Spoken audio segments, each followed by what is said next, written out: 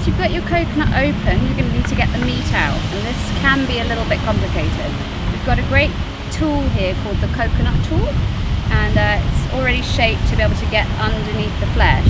We need to separate the flesh from the hard shell, and again, depending on the type of coconut that you've got, this could come out really easily like this, or it could be a bit of a challenge.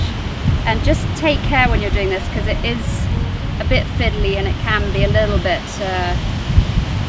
potentially a little bit dangerous. It should just loosen up like this.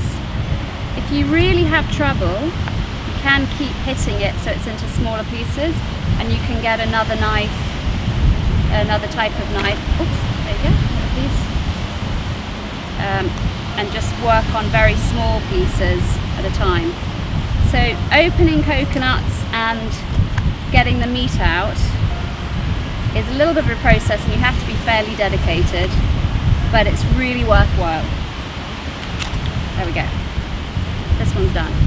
From this we can make all sorts of things. A lot of our products in the restaurant we're using fresh coconut meat, so we'll do some of those recipes another time.